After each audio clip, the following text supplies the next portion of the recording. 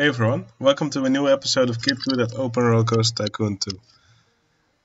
In this episode I will show you a trick that will help you make nicer looking buildings. So the buildings created by newer players that I see often look something like this. So while this building is not that bad, it's not very special either.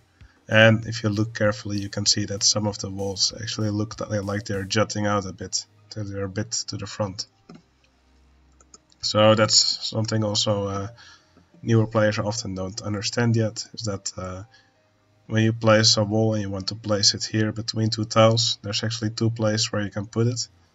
So you can put it on this tile or you can put it on this tile. Now if you put it on this tile, and it will be here like this. If you put it on this tile, it will be 1 or 2 pixels to the front. So it's a small difference, but it's important for the next trick that I will show you. And it's also important in your buildings, because you don't want these parts of the walls sticking out a bit to the front. That looks kind of weird and ugly. So you can actually use this fact that you can put the walls on 2 different tiles but on the same edge, as you can use this to layer your walls. Layering your walls really just means that you're putting 2 different kinds of walls in front of each other to create new cool effects. So I will just start here on the left and then I'll just go through all of these that I just made. These are not all the combinations of walls you can make. These are just some of the more fun ones that I know. And at the end I will just show you a little silly building that I made using these techniques. So the first thing that I like to do is just is a trick you can use with any wall really, is just putting these conifer hedges in front. And you can also use this with fences, for example. So this is a really easy trick. Let's just put this normal wall here.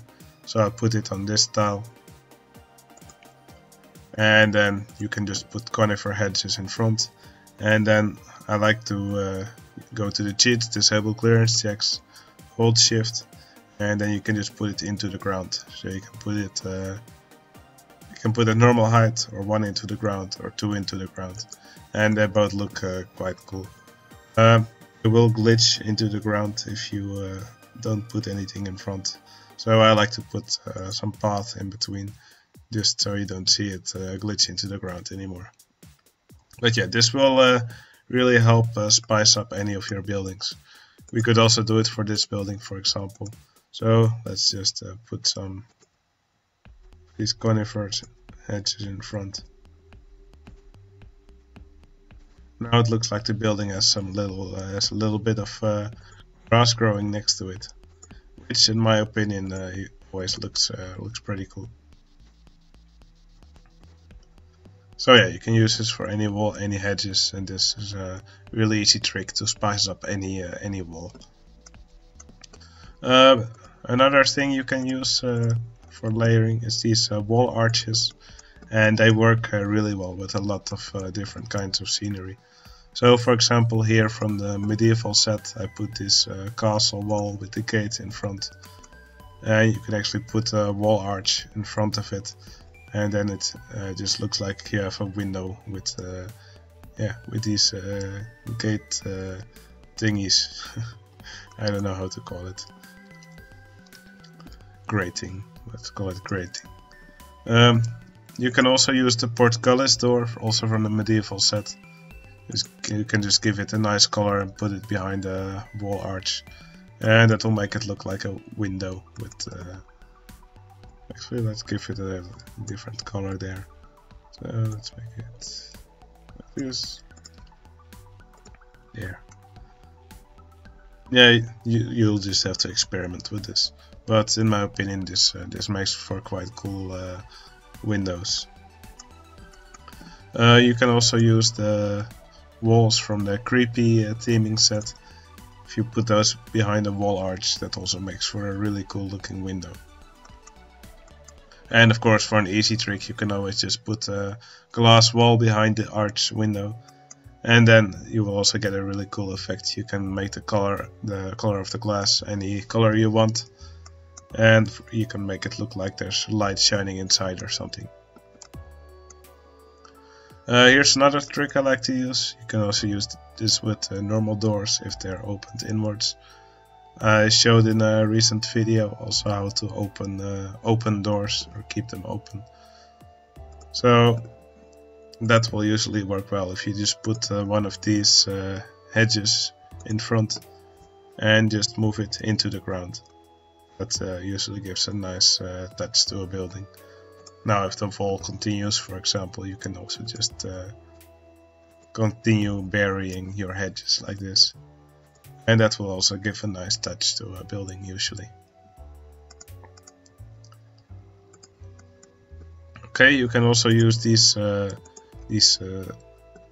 steel latticework structures.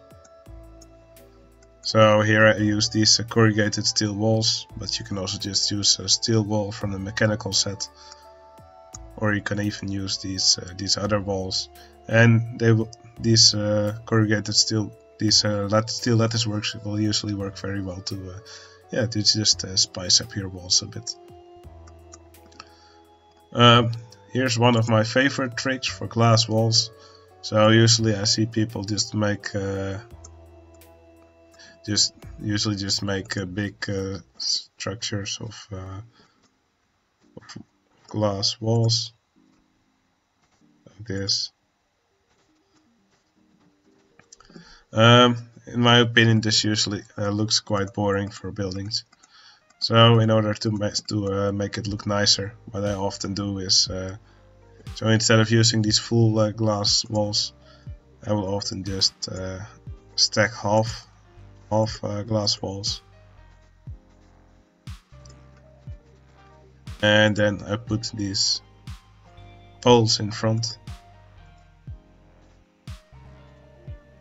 And now it looks like you have glass with lots of window panes.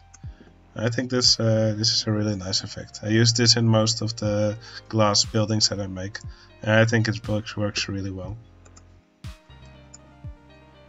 And of course, you can also just stack half glass panes and put these steel latticeworks in front. That also gives quite a cool effect. Okay, here I put some of these walls that are normally also available.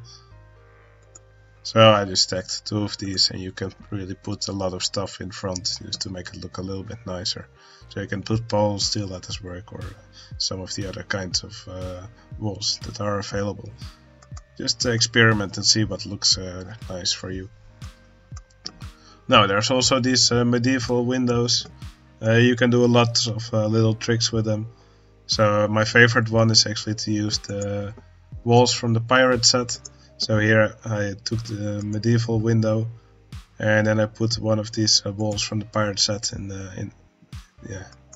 behind it, and then it gives a really cool window texture to it. Here I just put a regular yellow wall. You can use that to make it look like there's light shining inside. Here I just used a wooden fence. So just one of these. So yeah, it's also a really simple trick you can do.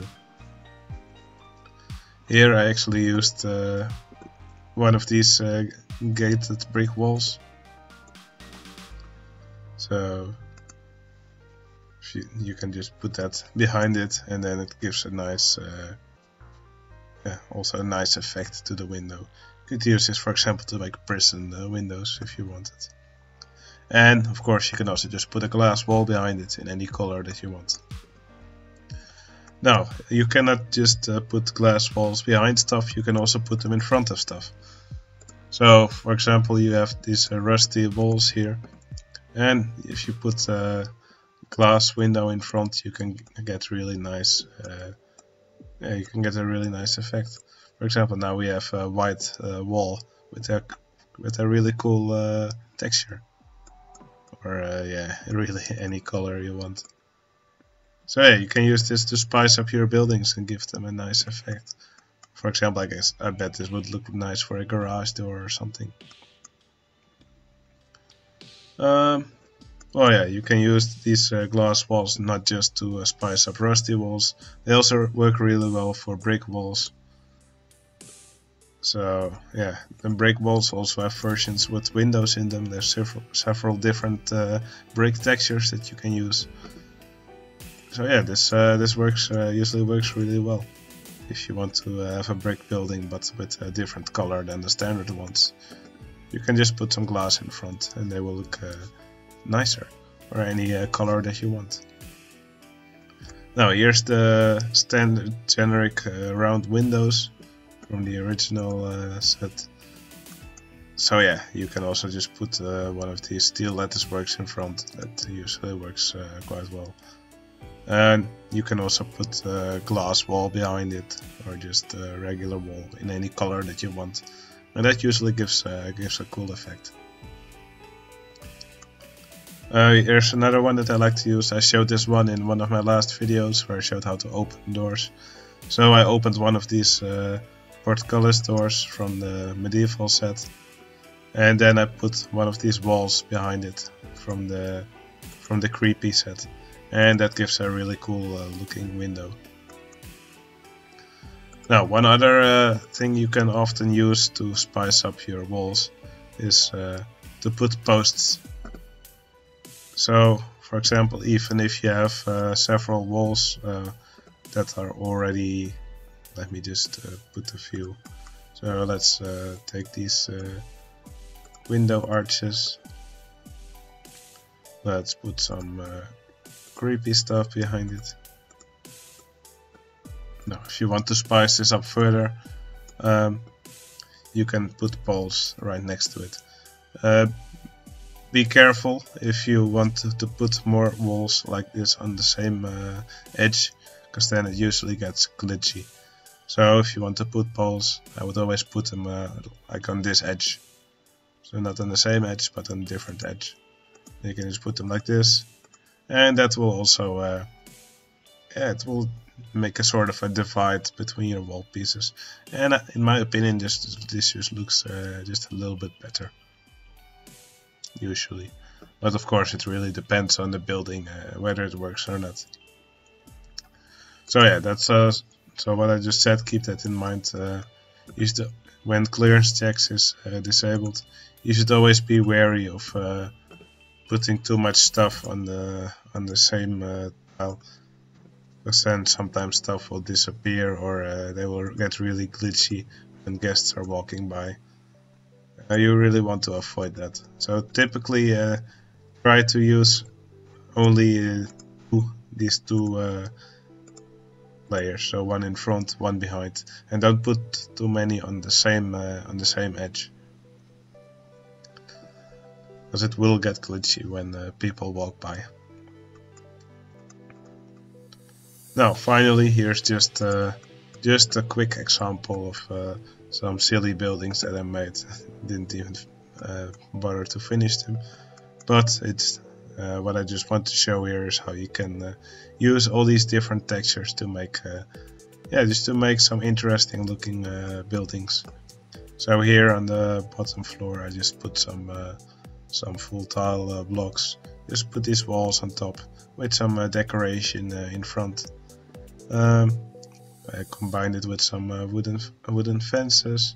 Then I put these medieval windows and these portcullis windows, and just put stuff behind them to just an extra layer to decorate them.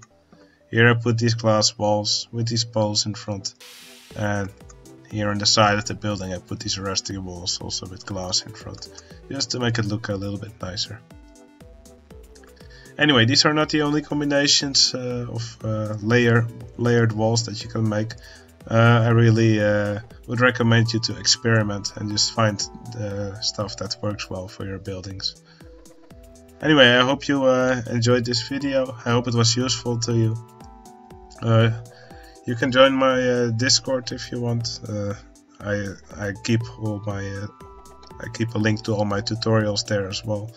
I also put all my parks up there for download, and it will grant you access to my multiplayer server if you want to join one of my rounds. So yeah, I hope you enjoyed the video, and I will see you again in the next one. See you later.